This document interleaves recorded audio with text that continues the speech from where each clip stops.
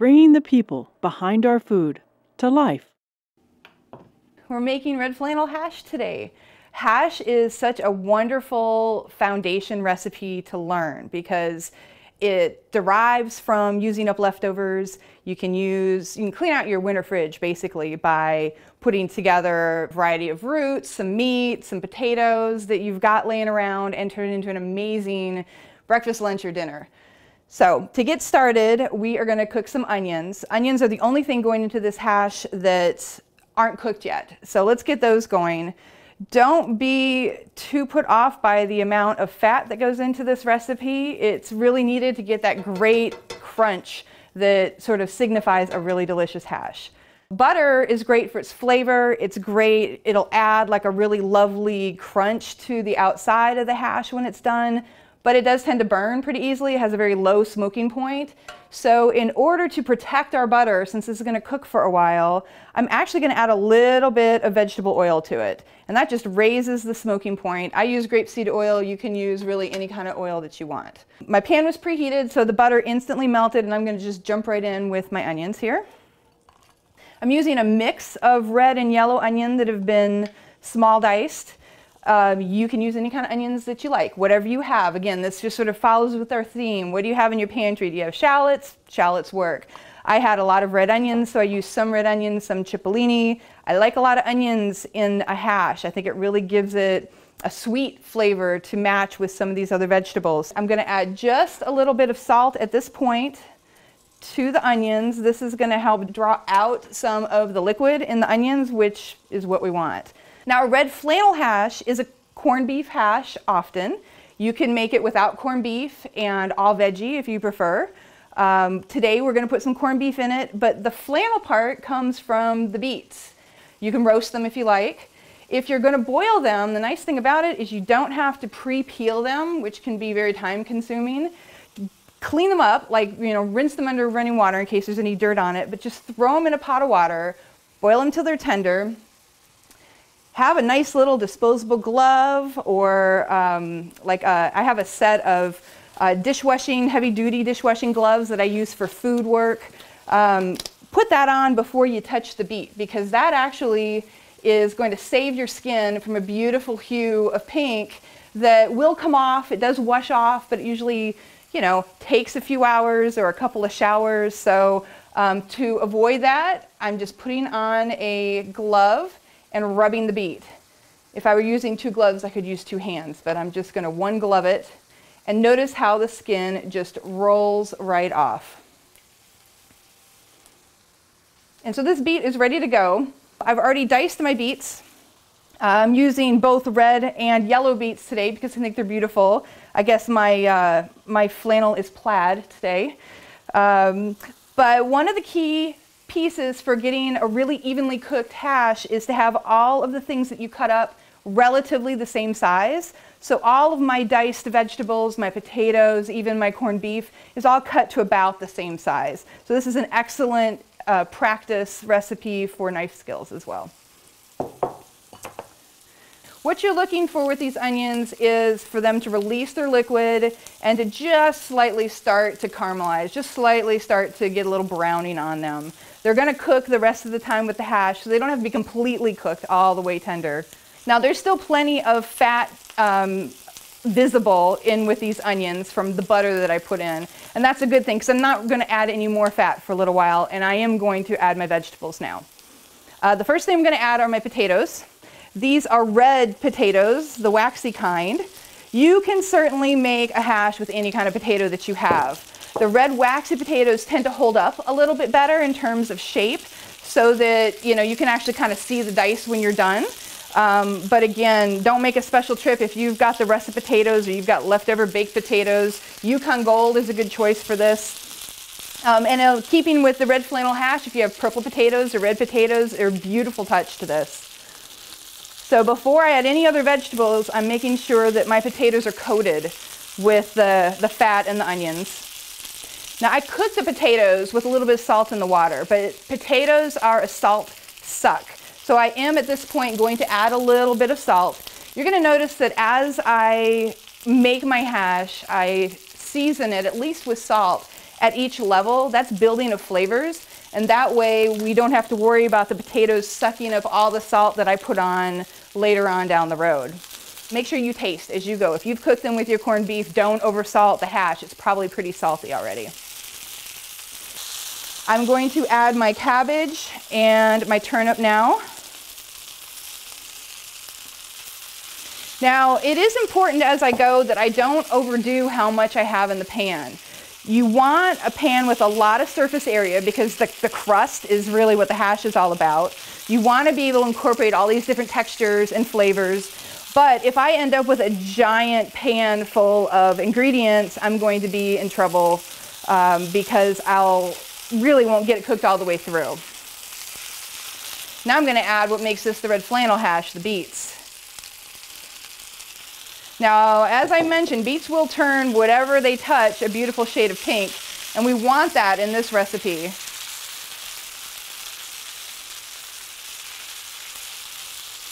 So I'm going to let the vegetable part cook right now. The vegetables themselves have a lot of liquid in them. We want that to steam out.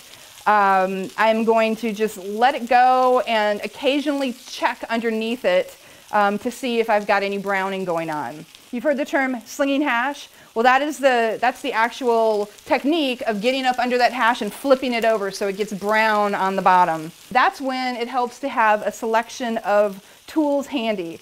One tool that is very helpful is any kind of a wooden spoon that has a flat edge. Alternatively, any sort of a spatula with a flat edge, because you're going to want to scrape off those great brown bits. Now that is a good reminder that the pan that you're using to make hash in, needs to be scrapable, so nothing that is coated, no Teflon, no enamel cast iron. You want to use a good cast iron pan or a good steel pan that has a solid bottom. You really want to be able to conduct a lot of heat, so thick. So cast iron is generally your go-to for something like this. They have multiple sizes of cast iron depending on how many people you're trying to feed, how much hash you're trying to make. So I'm just going to let this go for a few minutes. While it's cooking, I'll probably add a little spice action. I'm keeping it kind of simple because I really want the vegetable flavor to come through, but I'm going to add some pepper at this point. So based on my experience, I'm going to check it and see what it looks like. Yeah, so I'm getting some good browning already just on the bottom of my vegetables. So now I'm going to go through and flip the whole thing over so that I've got whatever brown was created on the top now. And I'm going to give the bottom pieces a chance to, or the top pieces are now the bottom pieces, they'll get a chance to brown. And my pink is starting to come out. Now notice I'm pressing down on this. I really want to get a good crust, and so I am pushing hard onto the bottom of the pan. So I'm going to flip it one more time before I add the meat.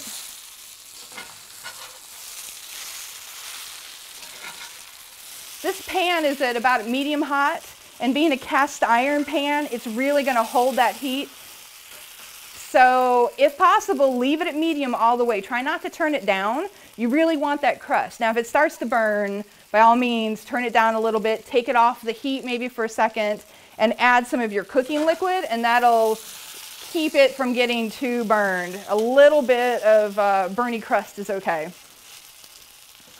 So I've got a good flip on it now, and I'm going to add some meat. And what I want to do is make sure that that meat gets onto the bottom of the pan where the crust action is happening. So here I go flipping again. Flip and press, flip and press.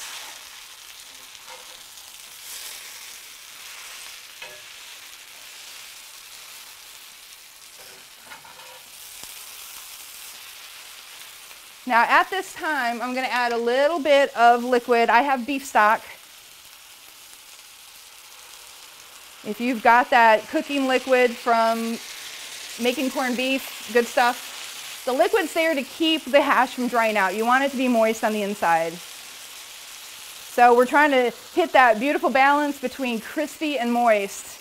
Now a couple other things I'm going to add at this point for flavor, because if I try and add it later when it's got a good crust going on, I'll be breaking up the crust in order to stir it. The couple other things I want to add are a little bit of mustard. and some horseradish, some prepared horseradish. You can also use fresh horseradish. You can use any kind of mustard you have, whatever your favorite kind of mustard is. I like to use something pretty vinegary because it matches well with that corned beef flavor. I really want to rock that vinegar flavor, so I'm adding some hot sauce. It's a very vinegary hot sauce. But again, that's totally to taste. We like spicy food around my house, so you can use straight up vinegar. The cider vinegar would be perfect in something like this. I'm going to add a little bit more butter after I pat this down and just sort of let it melt and slowly seep through. So that guy will just melt. And then if I had a pan lid that fit not on top of the pan but actually on the meat, you could use that. I've got another cast iron pan, so I am going to use that to add some extra weight and cook it faster. You don't have to do this step at all, but it just speeds up the crust timing. Now leave it alone. That's kind of the hard part, especially if you want to keep checking it. Leave it alone for 10 minutes or so.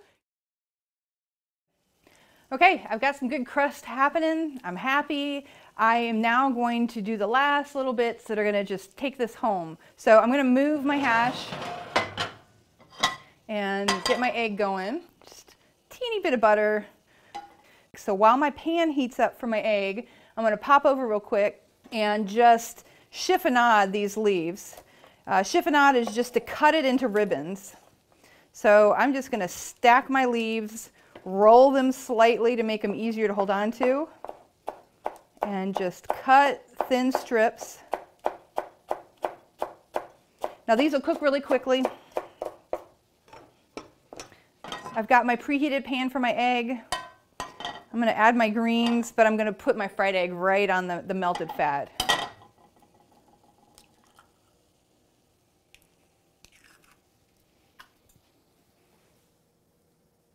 A little bit of salt. I'm going to use a little red chili pepper on my egg and on my greens. I mentioned I like a little vinegar, I like a little heat, so I'm actually going to add a little hot sauce to help my greens cook slightly.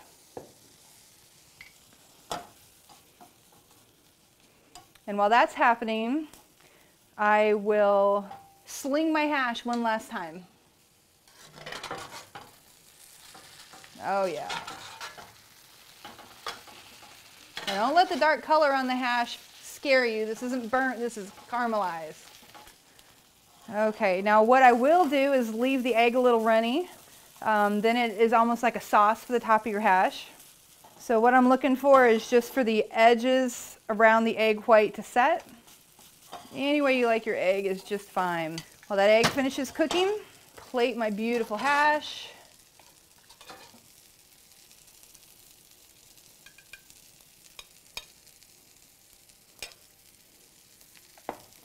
Yeah, nice runny egg, perfect. Top it. And then my beautiful beet greens. Time to eat.